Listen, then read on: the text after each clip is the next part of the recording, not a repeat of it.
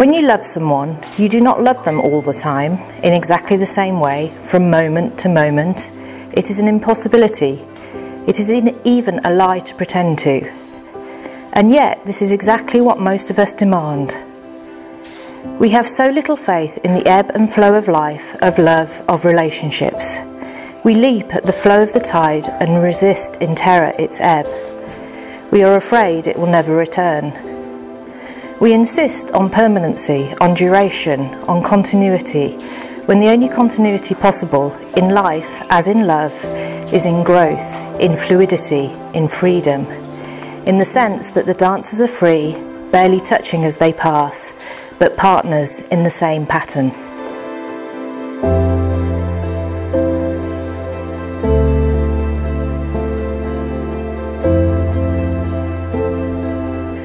Relationships must be like islands. One must accept them for what they are here and now, within their limits. Islands surrounded and interrupted by the sea, and continually visited and abandoned by the tides.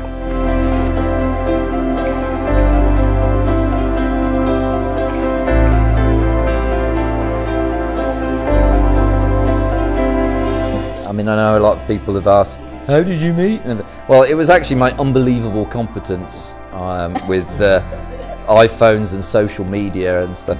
Anyway, we started texting, and based on the photo of my motorcycle, she asked if I was into MotoGP, motorcycle racing. I said yes, and braced myself for the usual banal rubbish about, oh, don't they get really fast, isn't it nice? But no, what I got was instantly, who's your favourite rider?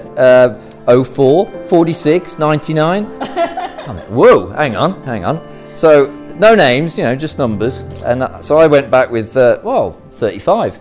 And she said, oh yeah, instantly came back with, oh yeah, of course, Cal Crutchlow. English. Yeah, he's British, yeah.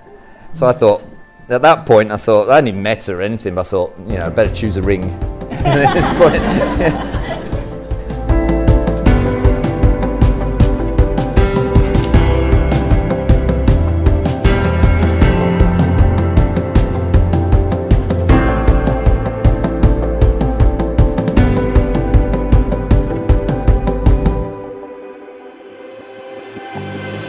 I want to start this speech off by talking about the bride.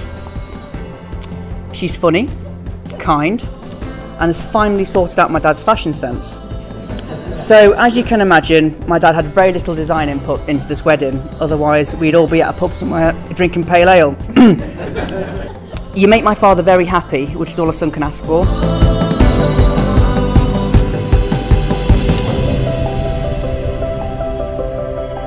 When I was asked to be best man, I was honoured. I'd like to share with you guys today one of my earliest memories, and that was my dad and I flying. We'd get in his red Ford Sierra, drive down to the airfield.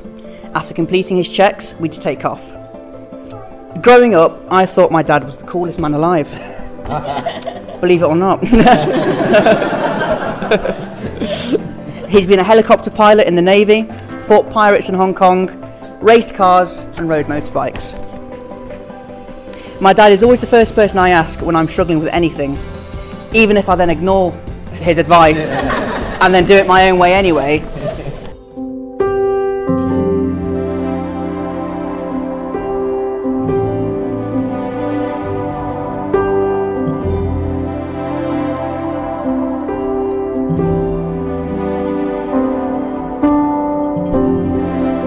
So, when we did meet, I was hit not just by good looks, but also vivacious personality, and since I've grown to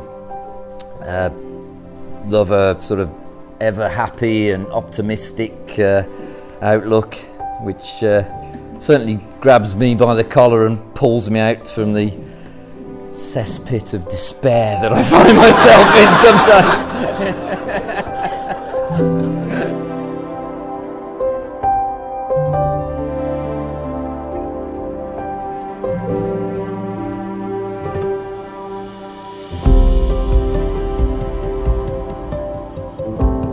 I call upon these persons here present to witness that I, Warren Roy Douse, do take thee, Charrie Oy Kinto, to be my lawful wedded wife.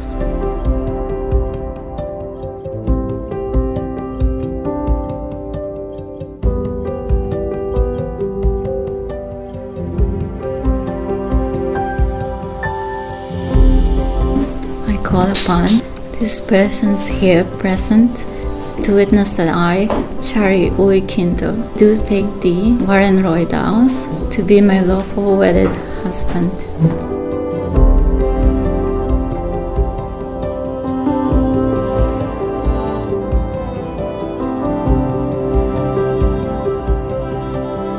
Yeah, they say love works in mysterious ways.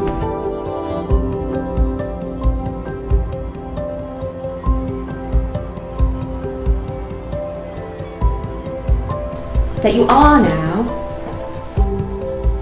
finally, husband and wife. You may celebrate with a kiss!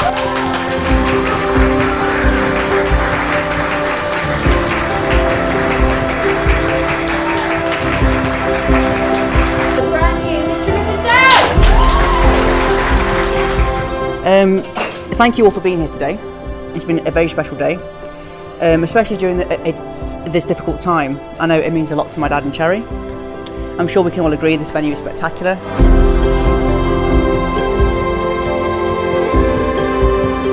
My parents, May and Roy, unfortunately didn't live to see this day, and I know my father was extremely fond of Charrie.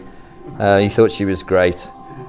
And of course we've got Charrie's family and friends in the Philippines who would have been here. How we'd have fit them all in? I'm sure this room doesn't take 90 people like they said it did. And there's like 46 I think in here now, but you know. But yeah, we didn't get anyone from the Philippines other than the Philippine diaspora living in England. Dad, I'd like to thank you in front of family and friends for being my dad, as well as my brothers. I've loved having you guys here over the summer, but I will be really glad when I won't have to take them to Costco anymore for the wine.